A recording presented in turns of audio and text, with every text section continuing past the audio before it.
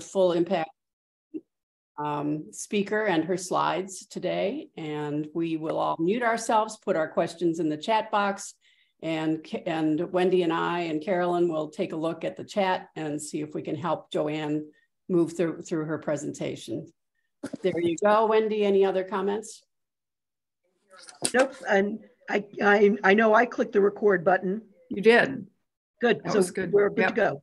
We're rolling. Wonderful. All right. Well, I'll just by very brief way of introducing myself and how I came to be doing this chat with you. And welcome to everyone. And thank you for taking time on a beautiful day to join us.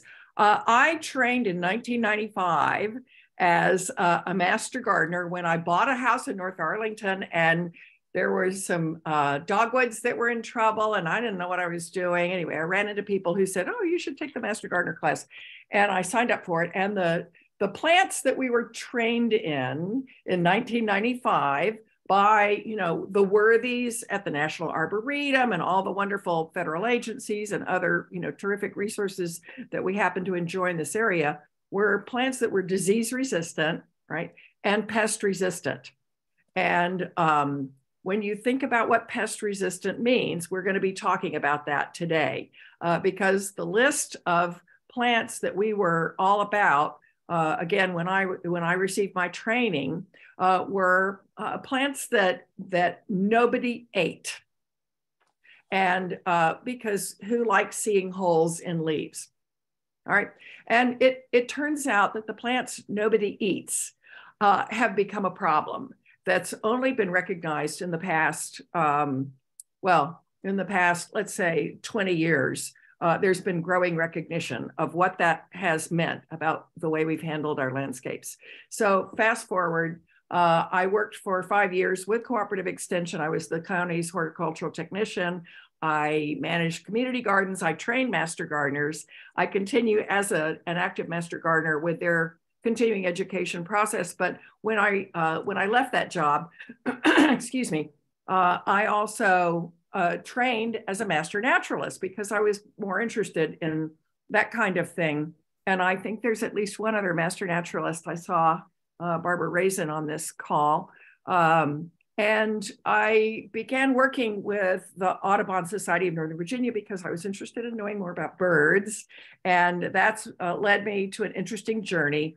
At the time, federal monies became available to the state of Virginia, the Commonwealth of Virginia, and they were administered from NOAA to the Coastal Zone Management Agency to do a social marketing campaign to teach people about native plants and encourage their use. So notice that there was a water quality value here, an imperative that was being exercised. And the campaign, the social marketing campaign to bring to the public, as well as to wholesale suppliers and retailers, the need to market the plants that were originally native in our areas that we had replaced with all these pest-resistant plants.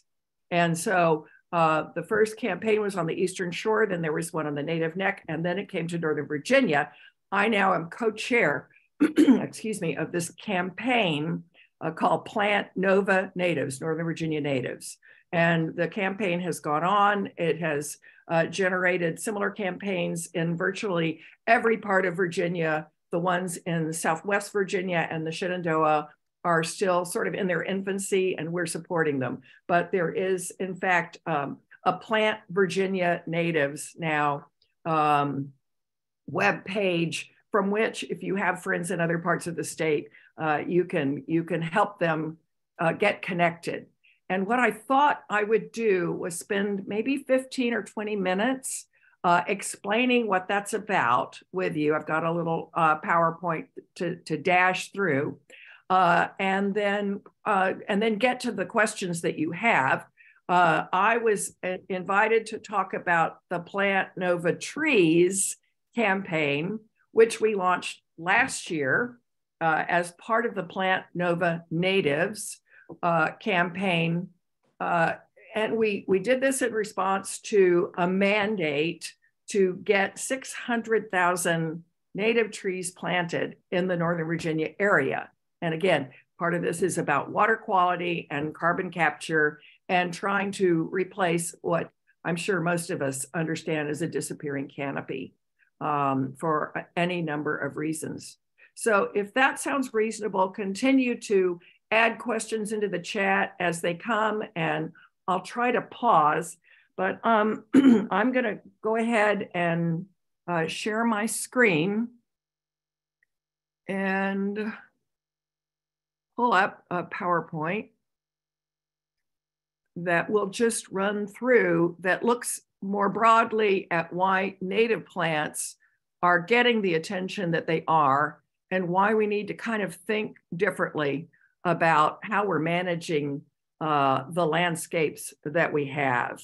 So I've just mentioned this campaign, and we won't, I'm going to dance through a lot of this so that we have more time for conversation, because this is coffee and conversation, not just an education. But originally, before we came, this is what the Eastern Forest would have looked like, right?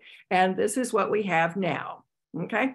A landscape that we've taken over, and the parts that weren't forest were meadows and full of the kinds of plants. And this is what we have now, effectively from the perspective of critters, wildlife. This is a food desert, all right? And what we have in our landscapes, and believe me, this is what I have had in my own garden, are plants that come from all over the world, right? So this is our burning bush, which is beautiful in the fall, right? A euonymus that comes from Asia. Asia happens to have climatic conditions that are very similar. Hot, humid summers, cold winters, these plants have to manage it. Again, the calorie pear that was the basis for our Bradford pear, a hybrid that we can talk about a little bit if we get there, because somebody asked about invasive plants, and this is one of the worst. Again, originates in Asia. We have a lot of evergreen plants here that come out of other parts of America, right? But the problem is that from an ecological perspective, stuff that most of us in our generation were not trained in, weren't thinking about, those pest-resistant plants are resistant because every plant has defenses against being eaten, right? You know, they don't want to be consumed by insects. They want to, they want to survive. And but it turns out that certain insects are able to absorb and manage those poisons that are intrinsic to the plant. They develop the kinds of enzymes in their digestive tract that allow them to manage that. And it turns out that many insects over millennia become specialized in the particular plant or genera or family of plants that they have evolved with, that they co-evolved together. And the poster child for this is the milkweed. A lot of us know about the monarch, right? Monarch has to have a milkweed. It's a plant with this very toxic alkaloid. If you break off a leaf, you'll see this white sap exuding. But the caterpillar, the larvae of the monarch butterfly, has managed that particular alkaloid, and as a result, it has done well because it absorbs that poison. Other things find it distasteful. So the other problem that we have is that we've introduced plants many times for good reasons. I'm showing you a picture here of kudzu that's covered our woodlands. and a Japanese polygonum that people thought was attractive. The kudzu was actually brought in to control erosion at the Dust Bowl period. And so other plants that are considered invasive now, once they've been loose on the landscape long enough, are plants that were brought in because they provided berries that would be good for game hunting. So we've brought these things in, and without understanding what they would do. I talked about the Bradford pear. It was, in theory, bred to be a sterile plant. So there was thought that nothing would come of it in the landscape, but it turns out that pollination is a complex process, and cross-pollination happens, and the result are a proliferation of this plant in the rose family, which is really quite beautiful in the fall, right? It's got these beautiful red leaves. It's quite beautiful in the spring, but this is what's happened as it's been let loose in the landscape. And the Bradford pear, now, you probably saw it 2 weeks ago if you were out driving down I-95 or any other major highway, where it has planted itself. I spent a lot of time out at Occoquan National Wildlife Refuge doing natural history field surveys of wildlife out there, and it's taken over that space, which was designed to be a special reserve for wildlife. Well, here's the unfortunate thing about a Bradford pear.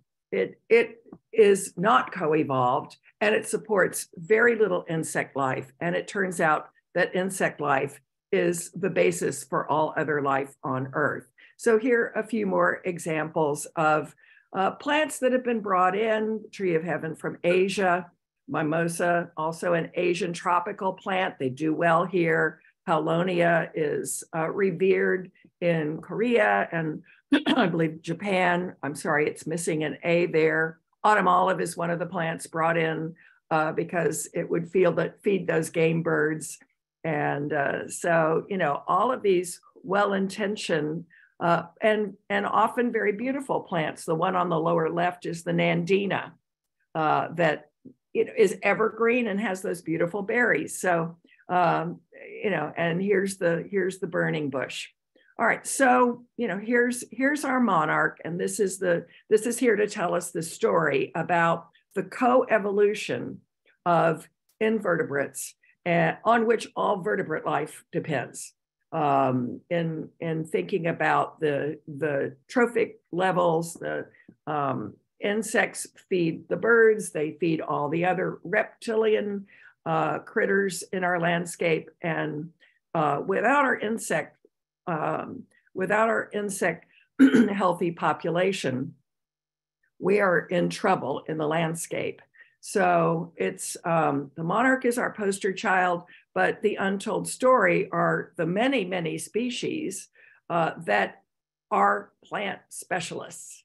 And the problem is that we have, in changing the way we landscaped, in papering over, if you will, our suburban areas with lawns, we have removed the material of life.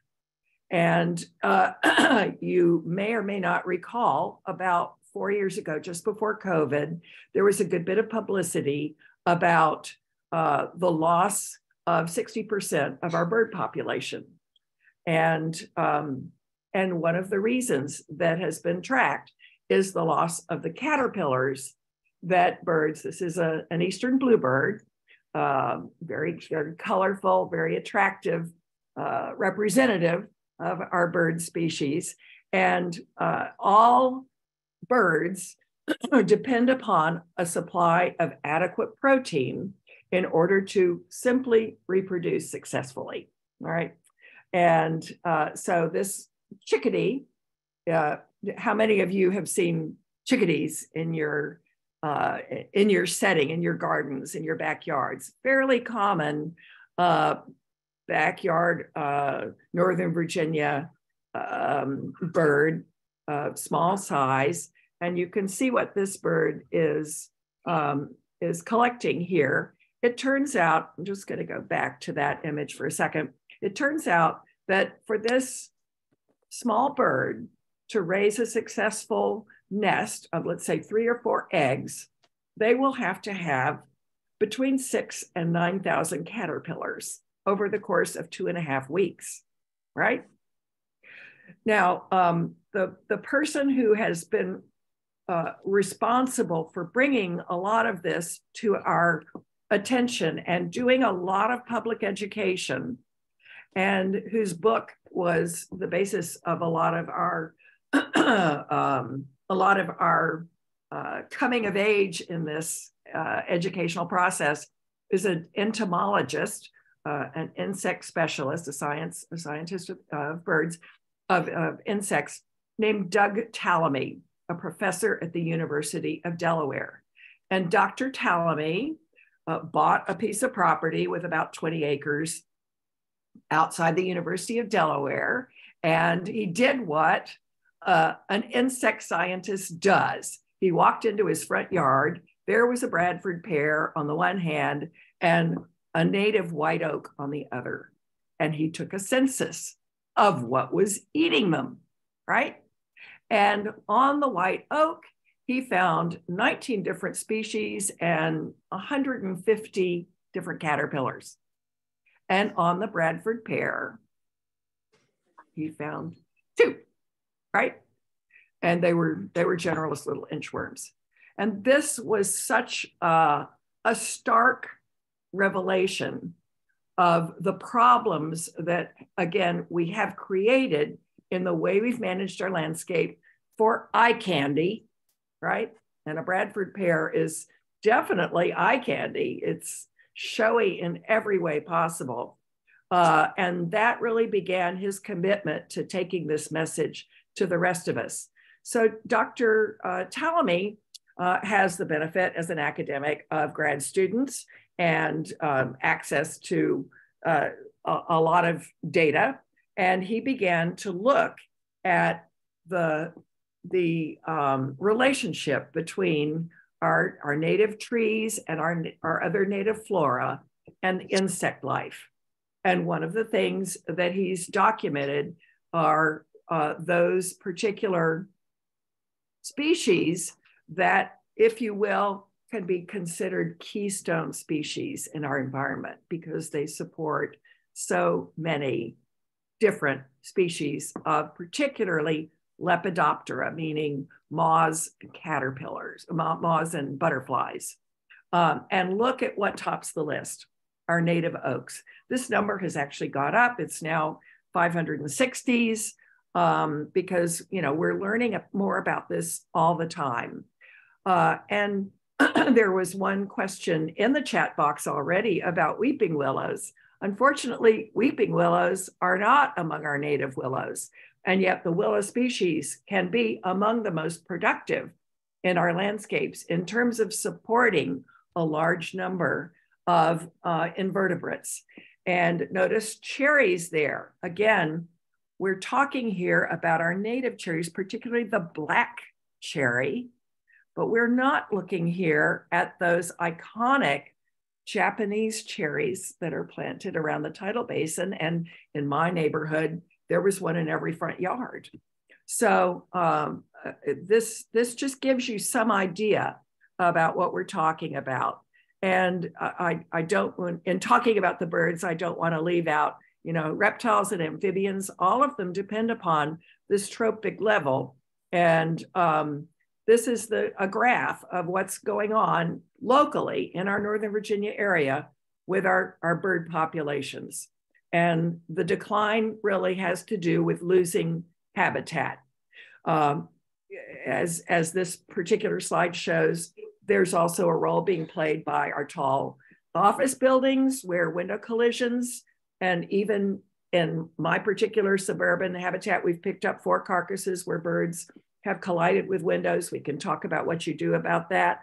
But a lot of it has to do with simply the decline of our habitat that's available for these species. So, you know, there's not a lot we can do about all the hardscaping in our area, but what we can control, and more than 60% of the land east of the Mississippi is in private hands.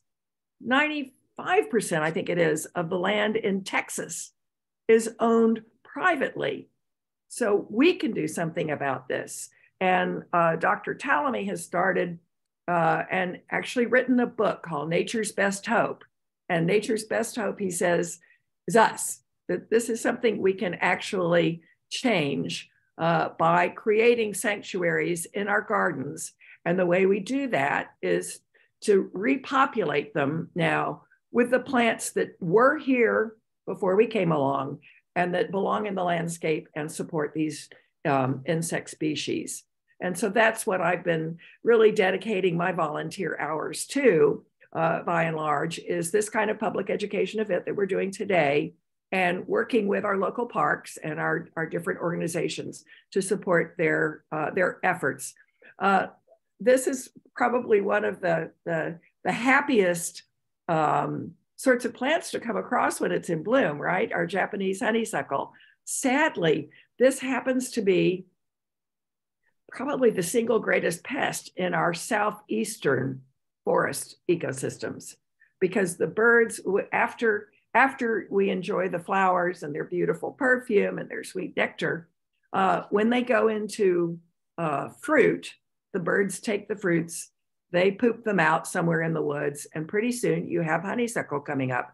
Unfortunately, honeysuckle grows up trees and will eventually, a young tree, it will actually choke that tree. So one of the things we can do is reduce that food desert lawn that we have by planting it out. And this is a neighbor of mine who's crazy about butterflies and grew up on a farm in the Northern Neck. And he has taken his property, and in addition to fruit trees and some edibles, you know, he's added things that are going to feed the insect larvae. And of course, another thing we can do is to be very responsible about our pesticide use.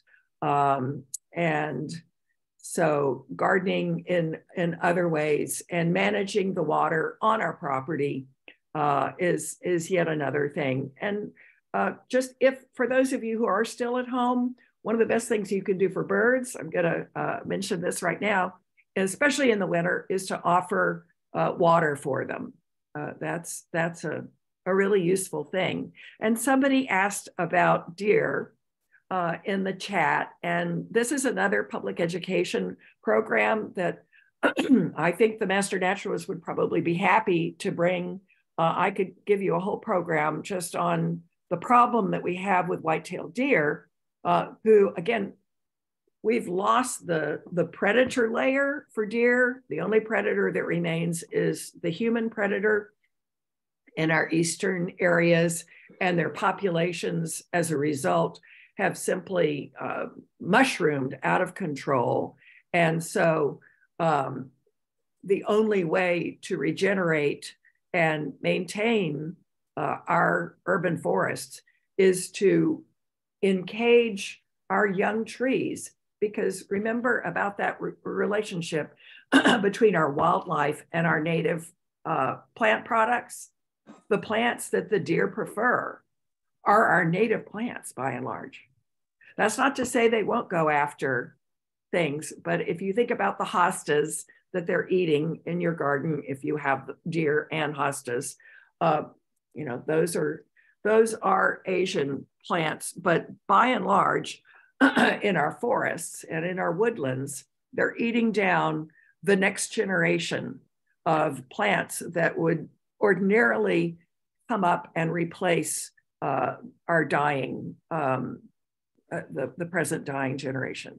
So some of the things that we can do is quit removing all our leaf litter at the end of the year.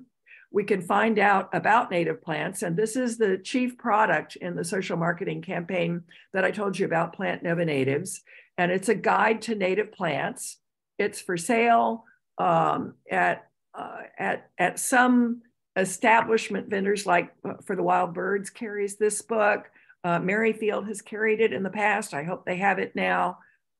It's available at all native plant sales. You can also order it online or get a PDF version and just refer to it on the web. And as part of trying to make this easier on people, our wonderful outreach person in this campaign, Margaret Fisher, has created a plant app that you can put on your phone. And if you're going shopping and you're wondering, is this plant native or is this plant not native? We're trying to make it easy. We also have established a cooperative relationship with our local nurseries who allow us to come in and mark the plants that are native, because they've begun to recognize that this is a market that's viable for them. And so happily, we have been able to work with them. So I'm gonna kind of jump through some of the different landscape projects that this slideshow highlights, but notice that the very first one that is mentioned here is to plant a shade tree. So I'm going to go back to Dr. Talamy and the work he and his department and graduate students have done. They took a look at what it would take to raise chickadees successfully in suburban backyards, such as I have and possibly some of you have. They did studies in Cherrydale, in Arlington, and over in Tacoma Park Silver Spring area. And they studied the foliage, the amount of foliage, and what percentage of that was native and what percentage of that was introduced. And then they looked at the presence of chickadees and their success in raising and their fledglings, their young. And they were able to determine that a chickadee would do fine with a level of foliage cover, a native level of foliage cover that's 70%.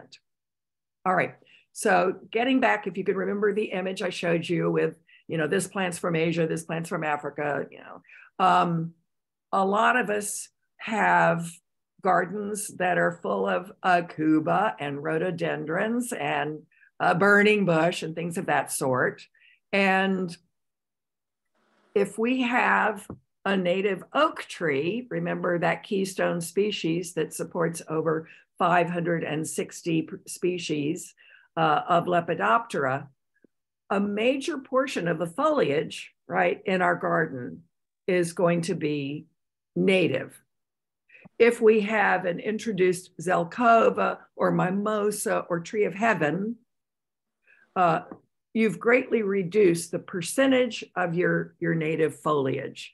And so that's why the first and foremost thing you can do to try and restore habitat value in your gardening is to plant a native shade tree or to plant several, right? And usually what's at war with this is our common aesthetic that a lawn is what suburbia means, having a beautiful swath where it's open and you've got open sight lines. So part of what we need to think about is a changed aesthetic. And that's sort of my theory. Our eyes are educated with a certain palette of plants. We expect to see them when we go looking for a new home to invest in, or when we work with our homeowners association on the landscaping, or our condo association. But we can also begin to make changes in our understory. And the understory is every bit as important as our canopy. So we can also change out, or as things die, replace with small flowering shrubs like this native rhododendron and the beautiful serviceberry. And we can turn to native ground covers. Instead of liriope, we can put in the carex or sedge that is found in our natural areas here. We can swap out a columbine or aquilegia that you see on the left here we go, for our beautiful native, which is blooming right now, and which is a source of nectar for the early arriving hummingbirds and plant pollinator gardens about. So these are images of, some people have a notion that a native plant garden has to be a messy thing. Not so. Conservation landscaping can be designed to capture stormwater through rain gardens. Here's a rain garden that has been installed. A meadow isn't something we're going to be doing in Arlington, but here we get to our native tree campaign that we're working on. One of the questions came up in the chat box, and about why 600,000. And I am a little bit fuzzy about whether this was through the Chesapeake Bay Ordinance conventions that particular number was governed by. We work with the Department of Forestry as a member of our Plant Nova Natives, Plant Nova Trees campaign. And so the person that we work with there, said, I've been tasked with doing this. And so we're just trying to help out. And one thing that you all can do if you have neighbors and friends who've been planting trees is to encourage them to report that, because it helps add to the data. All right, well, I think that this might be, let me just briefly see where this goes. All right, so why trees? The difference in your car's temperature in the summer, right? We all know about the advantage of the shade tree. It can be over 25 degrees. And here are, some of the reasons why trees. Well, why are we losing so many trees? I just got an email on one of my listservs about people who back up to Donaldson Run and who have been taking trees down for the purpose of improving their lawns, and they back up into the natural area. So one of the projects that the Plant Nova Trees initiative has engendered is the project to rescue a tree, as you see here, in addition to planting more trees and encouraging people to report their plantings online. The rescue is about helping people understand the need to remove English ivy and the other plants, honeysuckle, there are multiple vines that like to take advantage of trees. And I know that there's at least one or two more images about that. Let's see, here we go. This is about tree rescuing. And if you've got it in you to get involved, we'd be very interested. There's some adorable videos of Girl Scouts and other young people getting involved, going around their communities and hanging little informational hangers on people's doorknobs that explain the problems that are generated by English ivy. Other groups have been working on this in Arlington, but it's an ongoing educational process to get people's attention. So again, you can get to this. This is what we're talking about. And this is what more and more of our natural areas are looking like, as these exotic vines that have no natural controls, no biocontrols upon them. So as of December, we've been able to document that where people had actually removed vines on some, let's call it 6,700 trees. Most of that work has been documented out in Fairfax and Manassas area, where there's been a lot more involvement in this tree rescuing. So I'm gonna just stop sharing screen here then and get us back into conversation mode because I see we're at Right. 10:45. That's right. Perfect timing, Joanne. Very Good. very, very informative slides, and your commitment to this cause is terrific. And by the way, it's Earth Day week, so let's all celebrate the Earth. And I live in a condo, but I can participate in Rescue a Tree. I know a tree that I might go hang a tag on the door and say, you know, you've got vines going up that tree that are not necessary. So let's start with, let's go backwards in these several questions and move right along. We've got several. Okay. I would love to plant a native tree in my backyard, but the overhead wires prevent. Well, you're very likely then to be looking at a smaller understory tree. And I really didn't share with you a walk just because of time constraints. If people are interested, I can, you know, spend a little time at 11 o'clock and, you know, share my screen again and show you more about what's on our website, because there's a page on all the prominent species, native species of trees there. And how big and how tall they grow? How tall they grow. In my own garden, where it was appropriate to be looking at smaller trees. We've had the gift, because we do have good, if you will, borrowed landscape around us with a good many native trees. So the birds have gifted us with 3 different dogwoods. And flowering dogwood, you know, it's our, I think it's our state tree, if I'm not mistaken. And although there were concerns about it in the 90s because of a leaf disease, actually planted in an area that has good air circulation, they do very well. And so dogwoods, and that ties into another question we had. The flowering dogwood is a good one. Another one is a serviceberry. About that, which is, I don't see dogwood on the list of best caterpillar tree. Is the dogwood a good caterpillar tree? So dogwoods, I would say its more important function in the environment has to do with its fruits. So we didn't go into, I mean, there's a constraint on time here. Another advantage of putting the native shrubbery and trees in that produce fruits is that we happen to be part of a very important migratory flyway. The migration is happening right now. If I were to look up, and I can do this, they actually can trace approximately how many birds are in transit over Arlington County and Fairfax County and all these different jurisdictions every night. And I usually, when I'm looking at it, pick Fairfax County because it's a wider swath than Arlington. Last time I looked, there were like 60,000 birds transiting.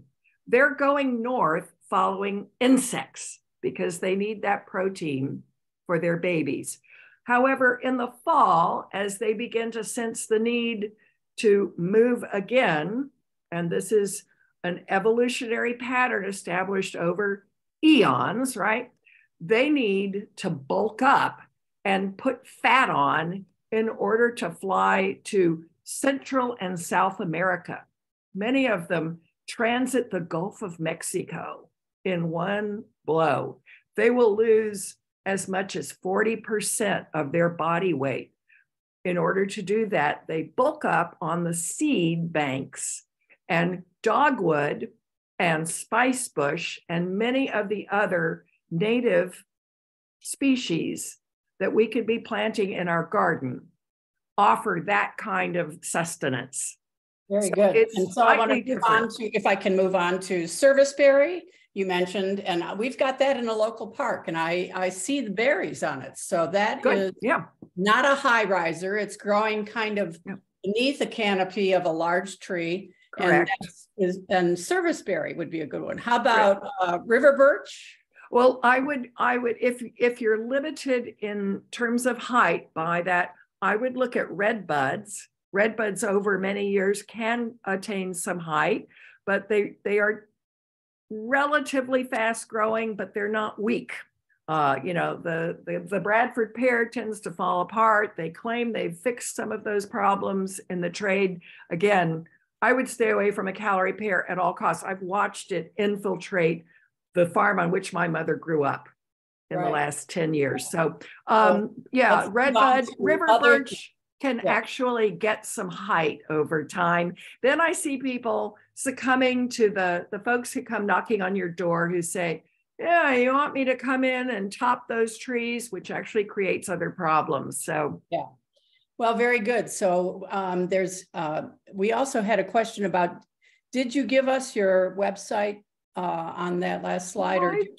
I go into the chat and I will do two things. I will give you my email address on the assumption you won't all email me. So, but if you have other questions we don't get to, you'll have that. And I love the fact that you are so knowledgeable, but you are clearly passionate. And I mean, love the stories of the wildlife, love the stories of the caterpillars, love the stories of the trees and plants. And then I'm going to, so everybody see that, Joanne Hutton, Joanne R. Hutton, is that right? That's correct. Yes, the Joanne Hutton will be a little annoyed if you get to her. Yeah. Okay, at gmail.com. Right. And Steve also put this in, which is the website is plantnovanatives.com. Correct. Go back to another interesting question here. So we just talked about the middle level of trees below the big ones. How about the plants from the ground that you could plant specifically under a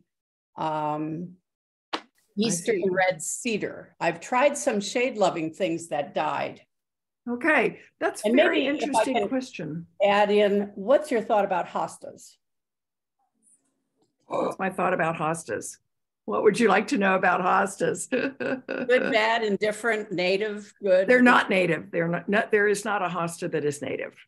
But so, they thrive in shady spaces. They do. They're among the many things that thrive in shady spaces. I would direct everybody, and maybe it is worth taking a minute for me to share screen again and go to that Plant Nova Natives website and show you where you can get to the many, many, many species. I have a backyard that's very shady and it's just full of plants. Many of them are blooming now. Here's the story. There are groups called spring ephemerals. That means they have a very short lifespan. They come up when there is light, and by the time the tree's canopy come out, they have finished their life cycle. That's one reason why spring is so fabulously beautiful around here. And so my backyard right now probably has 10 or 12 different blooming species. In terms of what works under a eastern red cedar, I have never read up about the possibility that that particular plant is allelopathic, a term which means that it exudes chemicals through its root system, another defensive mechanism that many plants and some trees, the black walnut is the one that is most notorious for putting out a chemical that many plants can't tolerate, and it reduces competition in the root zone. Competition in the root zone is probably the real reason why someone is having difficulty planting underneath a red cedar, that in the dense shade. Most of the fine root hairs that support a tree, contrary to the image we probably grew up with, are in the top 6 to 8 inches of the soil. So you go digging around every year, putting annuals, right, in the planting area under the canopy of a tree, and you are actually disturbing and making it more difficult for that tree and possibly weakening it.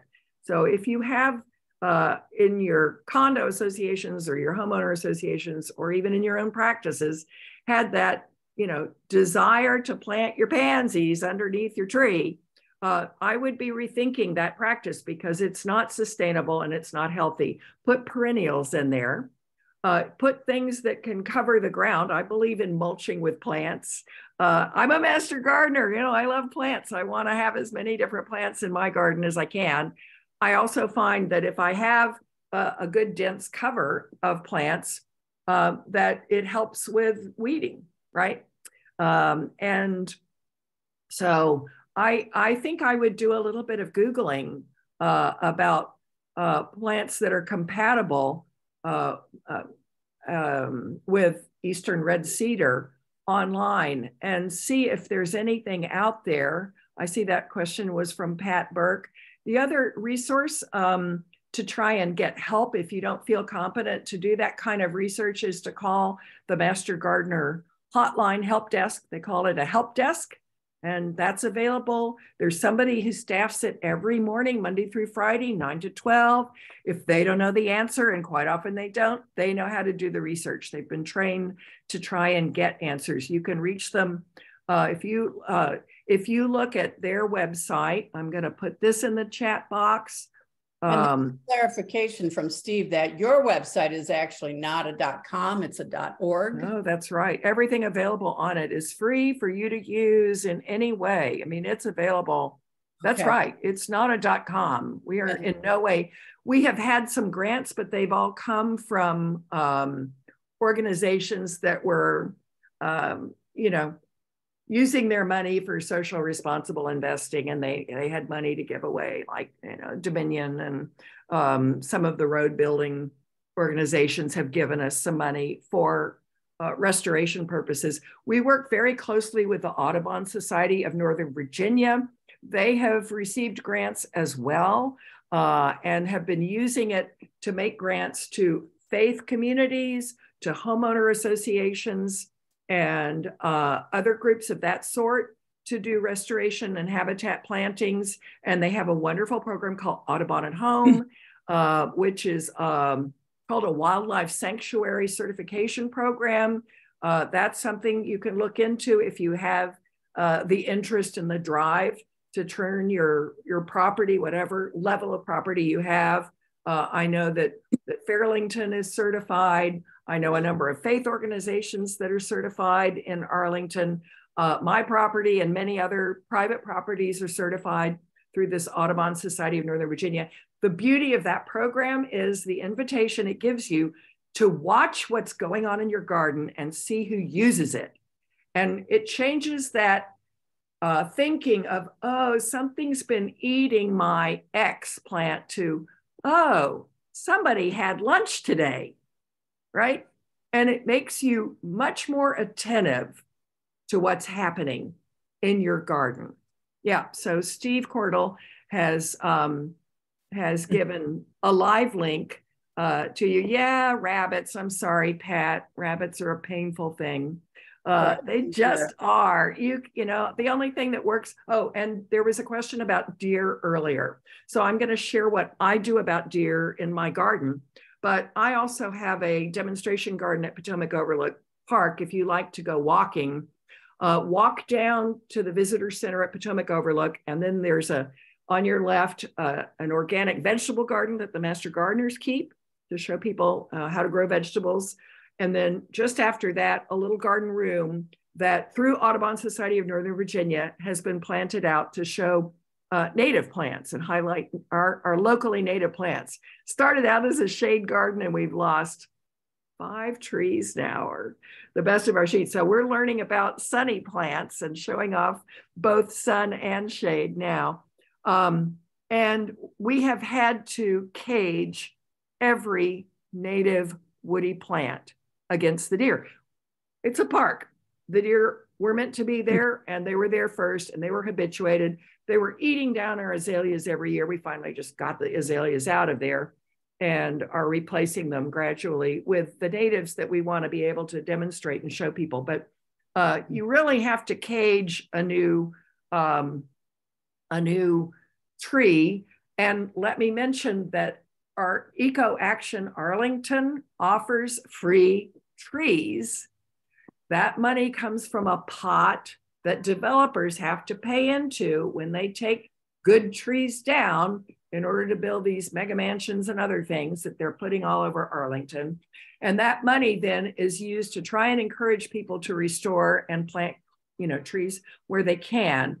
They are looking, am I allowed to go over? I hear Well, 11 o'clock chiming. I'm actually going to stop the recording now, and people are going to be sort of moving on to Sure. what they have to do now. But this is really